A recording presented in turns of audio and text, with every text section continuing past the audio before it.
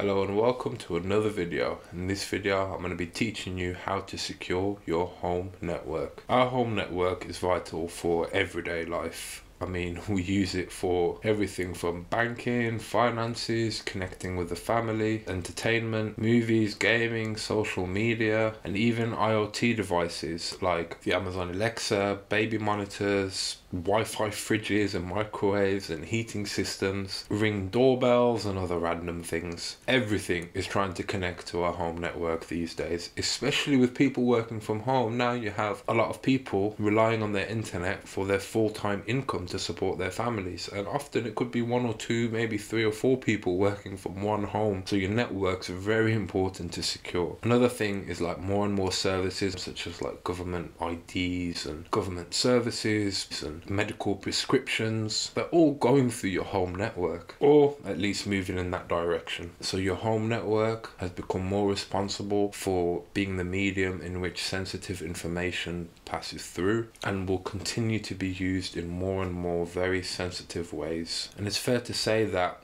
in recent years, the home network's got a lot more complex in terms of you've got your phones, your tablets, your TVs, your devices, your IoT devices, baby monitors, everything is connected to it. And with this additional complexity, it creates additional security risks. In cybersecurity, we have a principle that the more complex a system or an infrastructure or something is, the more security vulnerabilities will exist. Therefore, with all this in mind, there are some basic security practices that will help out so much from a security perspective and reduce most of the risk to your home network. And just keep in mind, whoever installed your router and modem isn't there for security purposes. They're just responsible for getting it up and running. You're responsible for securing your home network. The internet service providers do some things regarding security, but it's a shared responsibility. They're responsible up until a certain point, then you're responsible after that point, which I will show in a minute. So yeah, stay tuned to understand more about the shared responsibility model and what you're responsible for and what your internet service provider is responsible for. And just before we get into it, this is an amazing little project that you can talk about in an interview. You can write about it. You can even make a video about it. So if you're aspiring to get into IT, to get into cybersecurity, it's just an additional thing you can mention, and people in the industry will respect you for it, and employers are more likely to trust you because you take your own home security seriously. So yes, let's start off by talking what a home network looks like. I've got a diagram that I'm going to throw up on the screen and we'll go through it. So there's normally two main pieces of equipment when it comes to a home network. First, you've got your modem and you've got a router. Now the modem is responsible for sending and receiving signals from your internet service provider, and is kind of the bridge between your home network and the internet. So everything past the modem and past the bridge to the internet is not your responsibility regarding security. You have no control over that part of the network. What you're responsible for is everything on this side of the diagram, where it's your modem, your router, and your devices. Now the router is responsible for dispersing the signals to devices on the network, usually done wirelessly, aka Wi-Fi. Now in a typical home network setup, the modem is connected to the router, which is then connected to each device on the network, or the devices connect to it. The modem and router are essential in ensuring a stable and reliable connection. Without the modem or the router, you would not be able to connect to the internet, and devices on the network would not be able to communicate. Before any networking gurus get on and get into the comments and start criticizing, yes, the router can connect through a wire, but that's usually to only one device. But anyway, I'm trying to keep things as simple as possible. So some manufacturers streamline this into one device, so you have a modem and a router combined into one device, essentially performing both roles. It takes up less space and it's more convenient. So yeah, you'll either have two separate devices, one being a modem, one being a router, or you can have both combined into one. So now we understand that we are responsible for the modem, the router security, and everything else. What we have to realize is that there's a few steps we need to take to increase our security and reduce the chance of our network being compromised. So this is what a typical network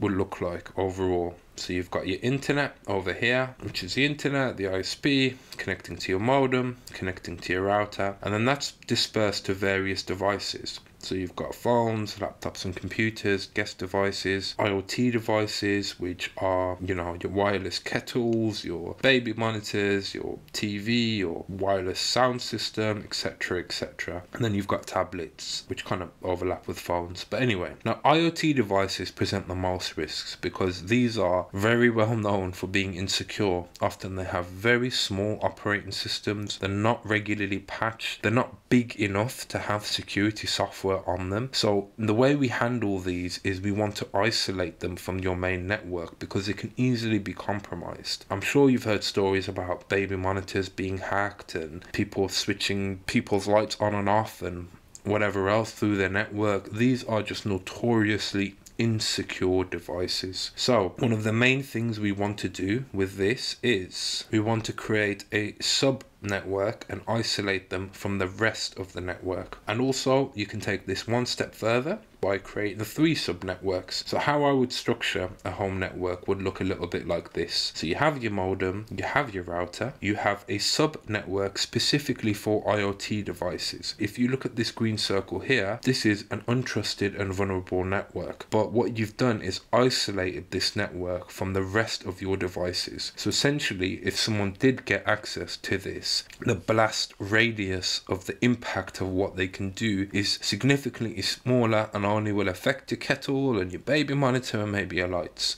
but not the rest of your network. Then what I would do is I would have a network for guest devices. Now mainly this is for when people come around and they ask you for the Wi-Fi password. You don't want them to be on the same network as your confidential information is stored and your other devices are. You don't know if they're patching their phones, if they're updating things. You don't know what kind of security risks they're presenting or what malicious intent they may or may not have. So what you would do is you would create a sub network for guests, essentially a guest network. Now with this, it still needs to be password protected, of course, but it's a separate password, separate thing for guests. Also, what you could do as one additional control is add client isolation to this network, which essentially means that when and if somebody connects to the guest network, they will only have access to the network or the internet, but won't have access to other guests within that network. So essentially it's isolating the connection from that device to other devices in the network, and I think this is a good precaution. Now you wouldn't really want to do this on your IoT network because then it will cause some usability issues where you can't connect to your baby monitor or turn your lights on because everything's isolated, nothing can connect over the network, and often these types of devices actually need this to work. But guest devices, they won't care if they have no malicious intent. And then you have your trusted network. Now, obviously, this doesn't mean that it's completely secure. You still need to do a lot of security precautions to actually secure the devices individually,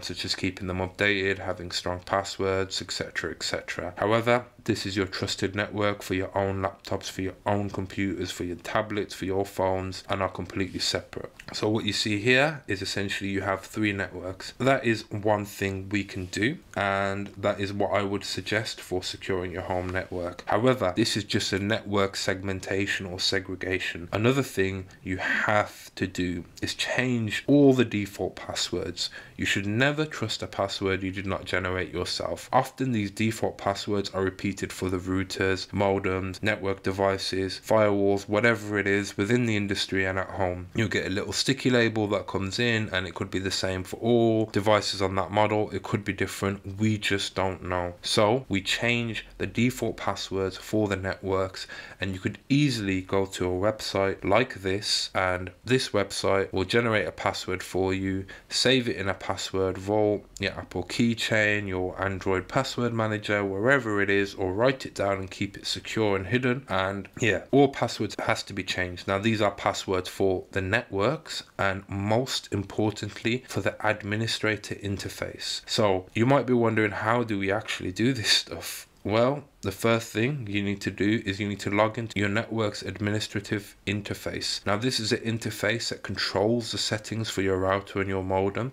and often the instructions will be included in the box that comes with the router and modem. So it normally says admin as the username, and then you need to change the password. I recommend having it at least a 12-character password, but there's no reason you can't have more. The more you have, the harder it will be for someone to crack that password. So yes, make sure sure you change the administrator password for the network interface. Make sure you change all the default passwords for all your networks and that they're all different. There's no point doing this if all the passwords are going to be the same. And yeah, another very important thing is make sure auto updates for your network firmware is switched on. So normally this is done by default, but what I would do is just double check this, because you don't want a router that it's not up to date and is running really old firmware, because it will likely have some vulnerabilities and people could compromise it quite easily. Now, this won't negate 100% of attacks doing all these steps. It will stop most of the attacks, but if you've got your network segmentation done properly, you've also changed any default passwords, you've got auto updates switched on, you've got client isolation on the network on the guest devices or wherever you deem applicable, that will go a long way to secure your network. So yeah, securing your network is very important, and to be honest, it's a cool little side project. It teaches you a little bit about networking. Of course, there are a lot more stronger controls you can add, you know, like monitoring, login, alerting, etc, etc. You can go to the nth degree